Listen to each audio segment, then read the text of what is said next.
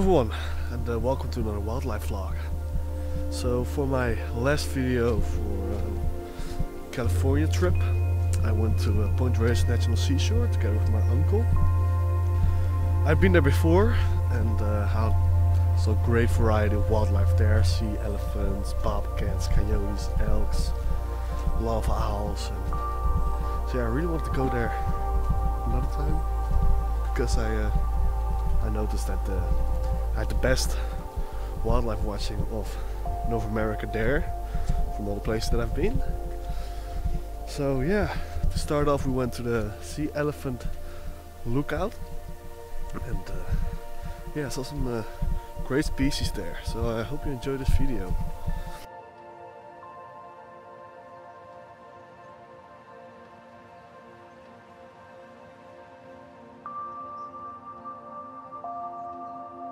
The white-crowned sparrow is very common at Point Reyes. However, they have been decreasing in numbers by 85% at the national seashore. This is because of habitat changes. Shrublands have been converted to dense Douglas fir forests. As you can guess, the sparrow prefers shrublands.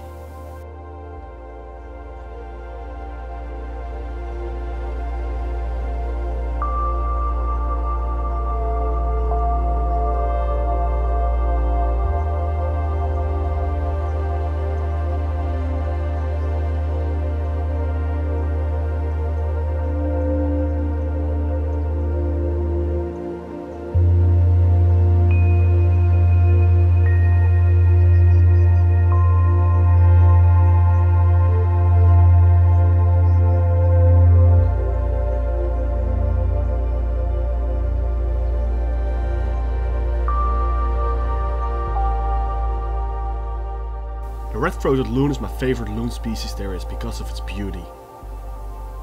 I had never seen red-throated loons in their summer plumage from up this close. Compared to other loons, they can spring into flight without pattering on the water first, which allows them to breed in smaller ponds than other loon species. They do breed in other lakes to where the other loon species might be present.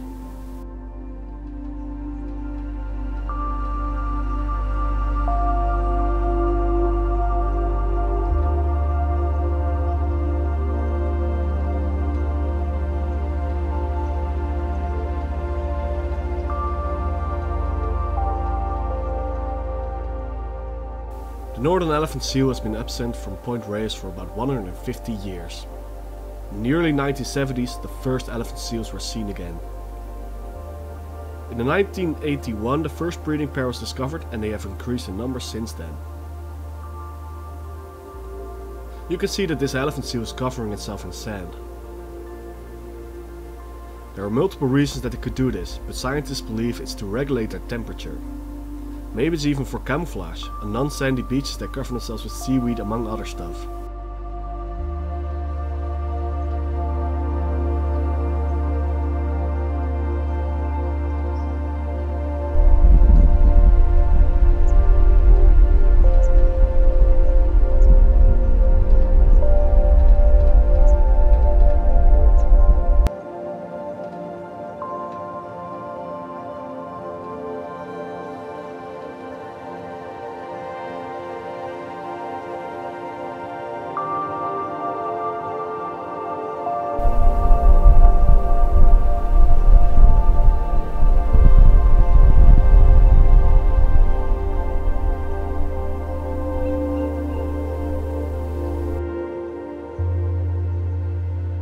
Pigeon Guillemot breed on the cliffs and the location is assumed to be chosen by the male.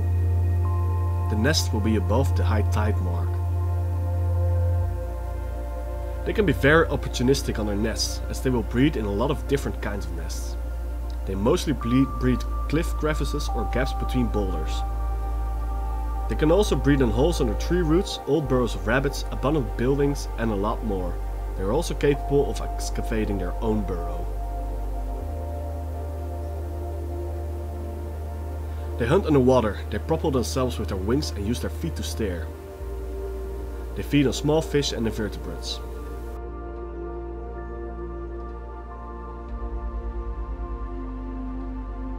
So yeah, it was great to be back there.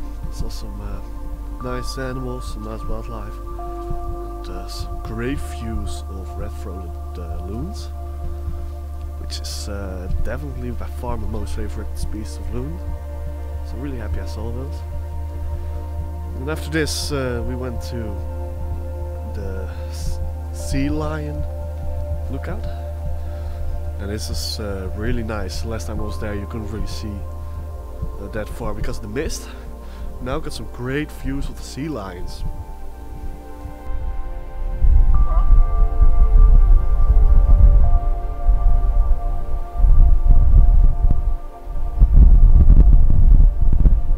California sea lions are very social animals on land and in the sea. This will change during the breeding season as males will aggressively defend their territory. Females will be defensive against other females to protect their pups. Male sea lions bark like dogs to communicate, as you can hear here. The vocalizations of the females and pups are identical to the individual. This is so they can recognize each other among hundreds of others. Their scents are also unique.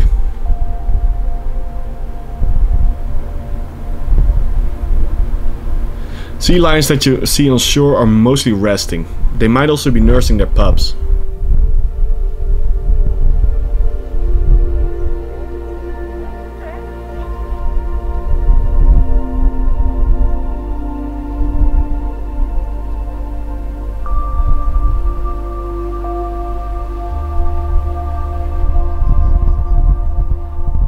They feed on the water, hunting for a great variety of species. They feed, for example, on squids, anchovies, mackerel, rockfish and sardines.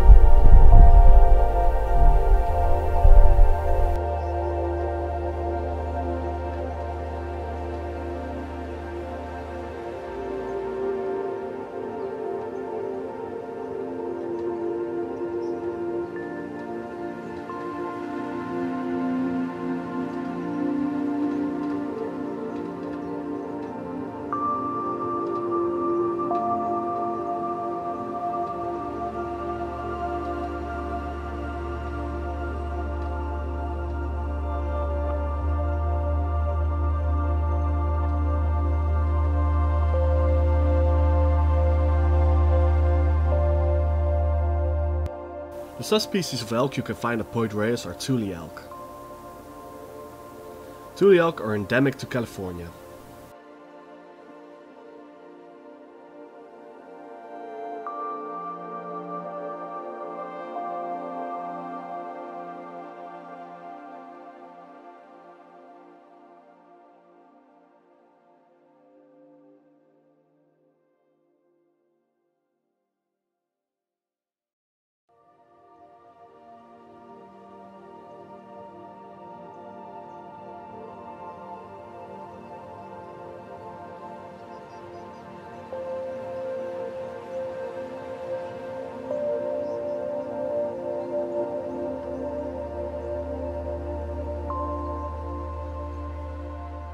In the mid-1800s, the numbers of Tule elk decreased massively throughout California. This was due to uncontrolled hunting and displacement of cattle. In the mid-1870s, it was said that there were less than 30 individuals in one single herd. A conservation-minded cattle rancher discovered this herd as they were thought to be extinct in 1874. In 2020 it was estimated that there are about 5,700 Thule elk in 2020 herds throughout California. These are all descendants from the herd discovered in 1874.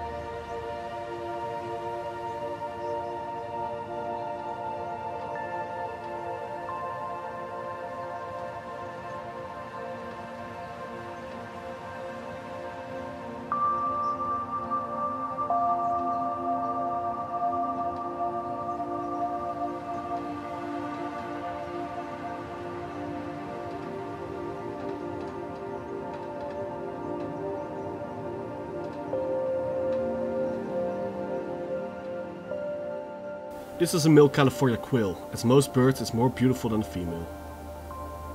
It's got its distinctive black and white colors and has a bigger plump on its head.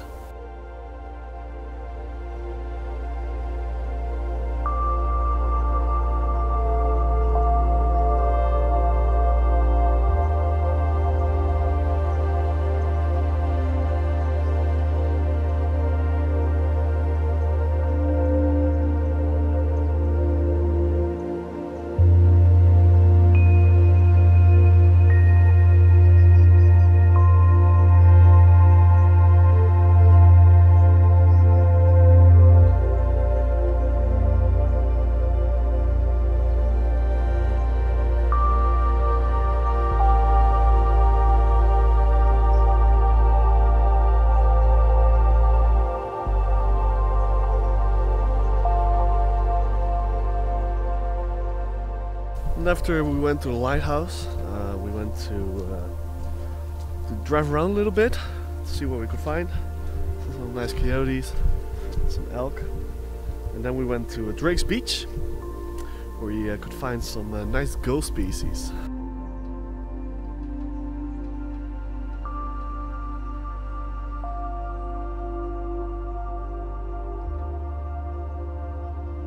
As the name might suggest, this gull can be distinguished by the ring around its bill.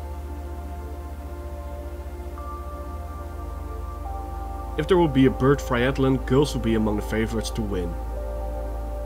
They can run, fly and swim very well. They are also very opportunistic, as they will eat about almost anything they find.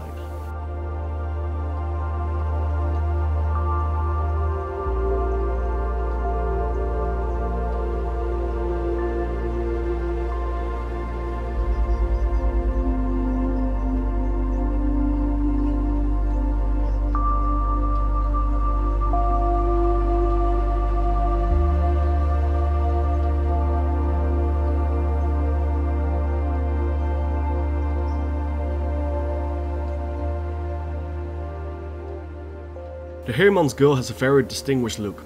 It's overall pretty dark with a red bill. Breeding adults also have a pale head.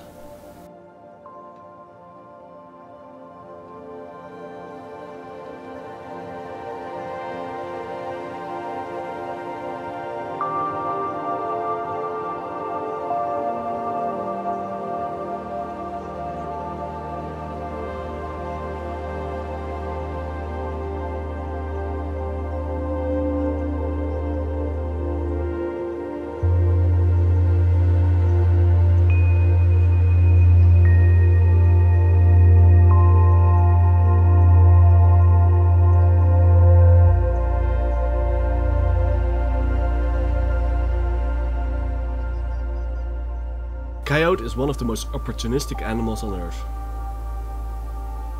It will eat almost anything that comes its way, from berries to deer.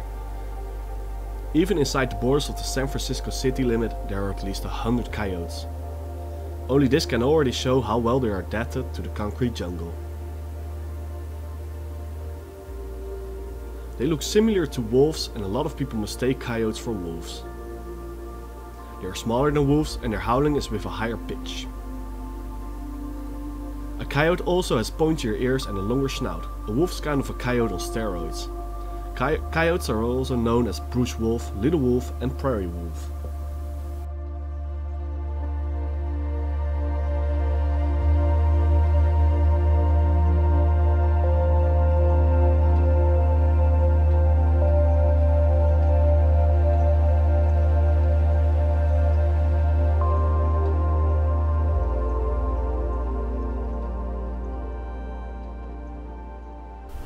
Well, after that we went to grab some dinner, and after dinner we went back to have an evening hike at Ambient Lagoon.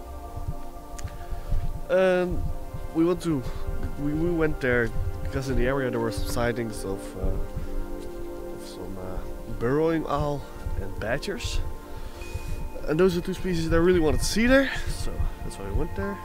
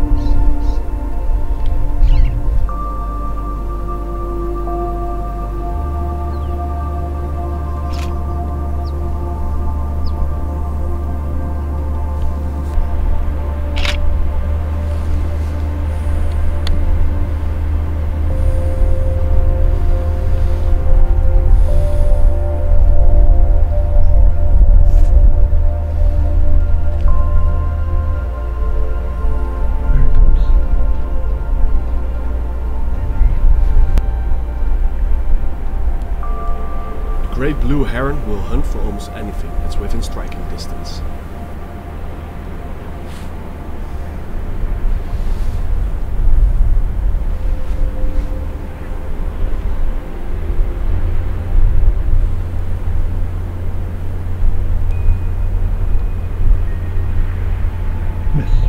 Here it caught a very small fish. This fish was just a little snack. Besides fish, they will also feed on amphibians, reptiles, small mammals, insects and other birds.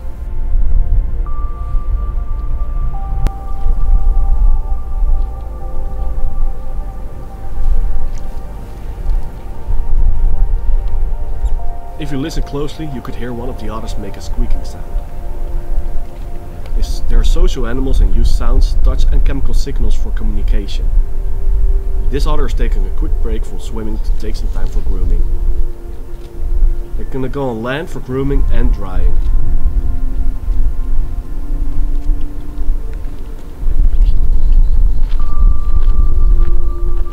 They hunt underwater in pairs or individually for aquatic animals. Their diet consists of fish, frogs, crayfish, turtles, insects and some small mammals. The social structures of the otters can vary greatly. Some prefer living solitary, but there are also family groups of a mother with her offspring and groups that consist of purely out of males.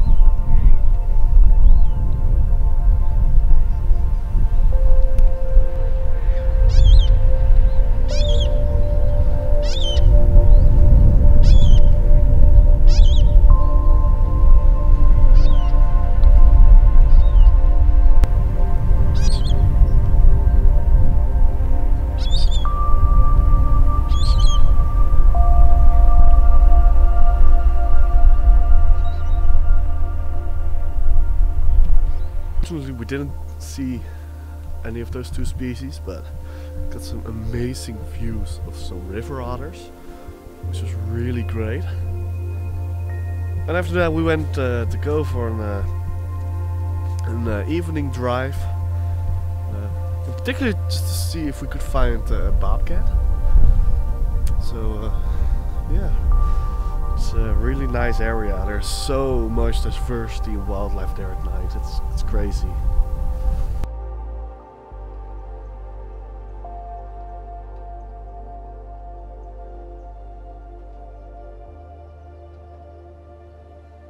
You would assume of all other mammals that the flashing white and black pattern is not very tactical. As for the striped skunk, this is considered a warning. Even coyotes would back off from this strange animal.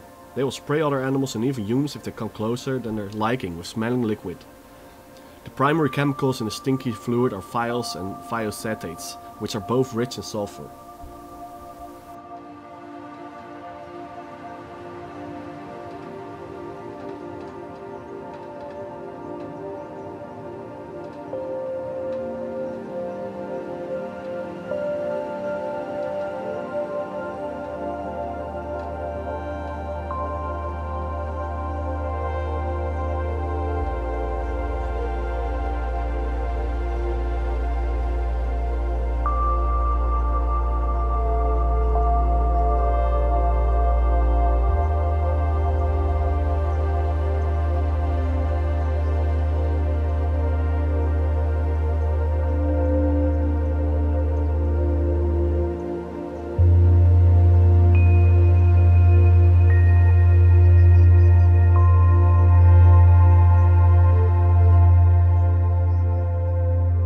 Unfortunately, we did not see any bobcats that night, but we saw about 9 or 11 of total skunks, which is pretty great. You know, we don't have those in Europe, so it's really nice to see skunks.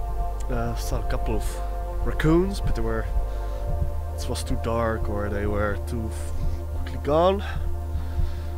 And yeah, some more coyotes. We saw the great horned owl. And yeah, then we went to bed, and then we only went one morning left. So that morning we really had to see the bobcat, because my uncle never saw one, and he really wanted to see one. So I kind of promised him, so, yeah, to get some luck to see it.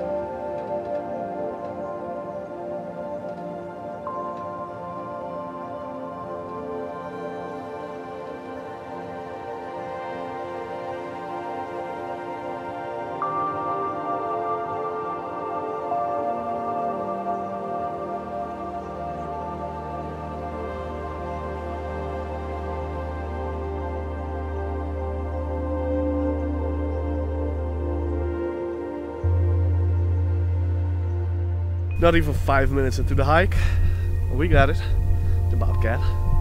So I was really happy with that. Besides that, it was a pretty nice hike with some elk burrowing in the distance and even pretty up close. It was the weather wasn't too great, so it was pretty nice. But that was kind of it. That was while watching California. I hope you enjoyed, and in the end of April and beginning of May I'll be going to Finland with my dad, so I'll be filming a lot there, hoping to get some moose, bears, wolverines, got some plans. I also hope for reindeer. So yeah, already got it all planned out. So I hope we'll be successful. I hope you enjoyed.